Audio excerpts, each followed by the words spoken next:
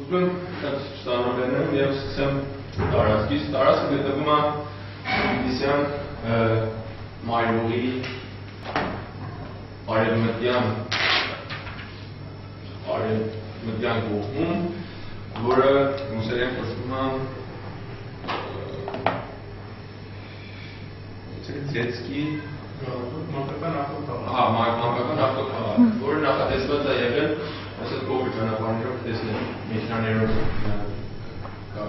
եւ այստեղ երկու մասնաշենք գոյություն ունի։ Մեկը որը ներկայացնում է դահլիճ, մյուսը մեքենաների գարաժներ են այսպեսի, որ մեքենաները մտեն դեռ եւ բանը։ Ուրեմն սա կարող եմ ասեմ բավականին հետաքրքիր է հենց location-ը տեղադրված, որովհետև այստեղ մենք ետ ունենք այս հատվածում եւ ինքը բավականին հետաքրքիր ռելիեֆ ունի։ Լինելով այս մայրուղի կողքին իր ռելիեֆով բավականին անջատված է մայրուղից ասենք առաջ։ Ուրեմն սա մենք այսօր տեղում ենք տեսնենք ավտոգարաժների հատվածներն են, որը հենց մուտքային մասից է նկարած։ Սա որ մեր հիմնական այն դահլիճի ետին մասն է, այս շենքը բավականին լավ վիճակում է, այս շենքի մասն է։ Այս շենքը կառուցվել է 1980-ականներին, բայց չի շահագործվել մինչև 90-ականները եկել։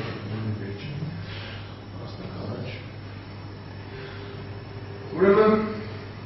դիտարկելով տարածքը եւ համեմատելով այն ամեն ինչի հետ որ ուզում ենք ունենալ տեղում մեր դպրոցի, ավագ դպրոցի այցակարգի հետ, հասկացանք, որ այս շենքը մենք կարող ենք տեղում ունենանք եւ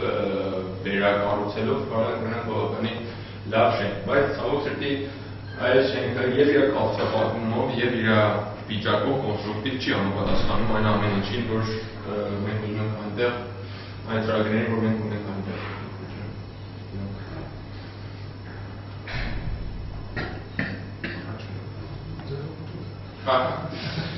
Ուրեմն տեսնենք բավականին անընդհատ վիճակում են, բայց այս շենքը մանրամասն ուսումնասիրելուց հետո հասկացանք, որ